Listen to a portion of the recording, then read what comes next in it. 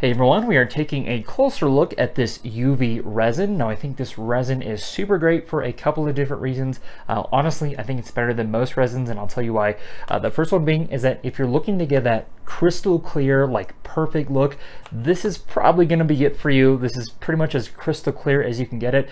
Do keep in mind that it is also very much high gloss. So if you don't want that shiny look, like say for example, if you're making jewelry and you want that, that would make sense. But if you're wanting more of like a flat see-through look, probably might not be it for you. However, the gloss on this is awesome. So if you want that really crystal clear look with that shine to it, this is going to be it for you. The other thing that I love about this is that it is non-yellowing, which is a huge plus because I've used resin before on a project and it turned yellow after a while. That was a huge no-no for me. After that, I never bought that kind again.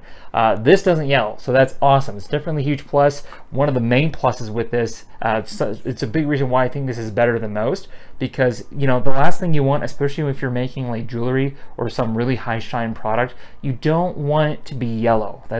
You don't want that tint. It's gonna take away the coolness and shine of it. So definitely happy about that. It's also non-toxic, and also it's low odor as well. So it doesn't have no odor, of course. You're gonna wanna, at least in my opinion, you should definitely wear a respirator. Of course, follow all safety procedures and guidelines. But you know, it's definitely not as stinky as most other ones, probably just because it's so high quality. But yeah, this stuff is really good. When it comes to the bubbling, it says bubble free.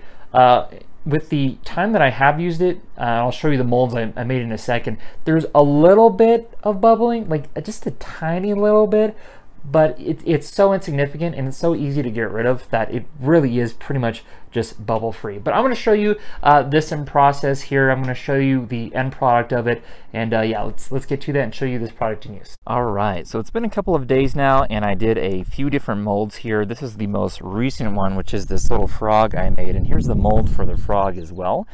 Here's the resin here, of course, too. So what's really cool about this resin is that you can actually harden it in the sunlight. I think that's probably why they call it UV resin. But what I did was I basically just kind of took the molds out here. I set them in the sunlight and they hardened quite nicely. They probably need some sanding, definitely some work for this, but this is the newest one. Here's another like flat one I made here, and a couple of other ones. My girlfriend actually helped me make these. These are kind of cool too. So you can make a lot of cool different fun things with these. These are just some examples. I like that I don't have to mix anything with the product. I can just set it out in the sun and it hardens. It's pretty fun. Definitely had a good experience with this product. On a quick side note, I did receive this product for free to make this video. However, that does not affect my opinion or what I say about this product whatsoever. I genuinely think that this UV resin is absolutely amazing and I can't recommend this enough.